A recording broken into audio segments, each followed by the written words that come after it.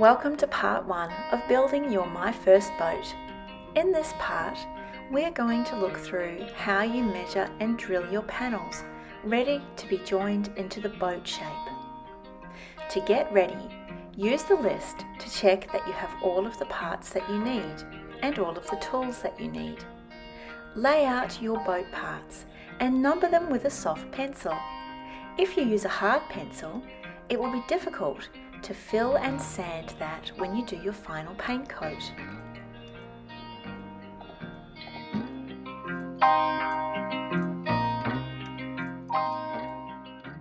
This is the keel and this is the transom. We want to make sure that the keel and the transom go together. No, they don't. So in that case, you will get the transom, mark with a pencil the two bits that you need to sand back, and then go and sand them back basically. The transom notch needs to sit squarely and snugly on the keel, so it gives your My First Boat lots of stability when you're rowing it.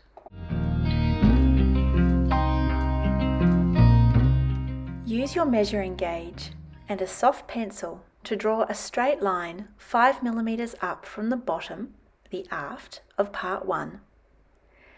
Draw a 5mm line along both long edges of part 1, both edges of the part 2s, and the bottom edge of the part 3, but not the top because that's where the gunnel will go. This is the bow, the pointy end's the bow, and then the flat end back here is the aft. So the bow is where the front of your boat will be, and then the aft is basically where the back will be. This is the transom. You might need to clip a few bits off, but that will fit perfectly onto that, and that will be the back of your boat. Because the transom sits on the back of the keel, you'll need to measure 55mm from the end before you start measuring your notches where you'll do the stitching. Now you're going to mark 100mm down the lines that you've drawn along the ends of part 1. Line up the aft end of part 2 with the line that you drew on the bottom of part 1.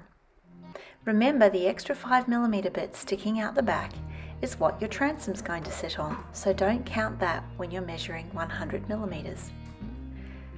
Then you're going to copy your 100mm marks from part 1 to part 2. Put them side by side and then get your grown-up to carefully rotate or turn part 1 and 2 together along their length so that the marks match along their curves. Next, you're going to copy the marks for the second part 2 and the other side of part 1. You'll have to repeat the process again to do the same to copy the marks from part 2 planks onto the bottom of your part 3 planks. Now it's time for the really exciting bit. You're going to go along all of the planks that you've marked and drill at the 10mm marks. You'll need to use a 3.5mm drill bit so that you can fit your 2.5mm cable ties through the holes when you're stitching the boat together.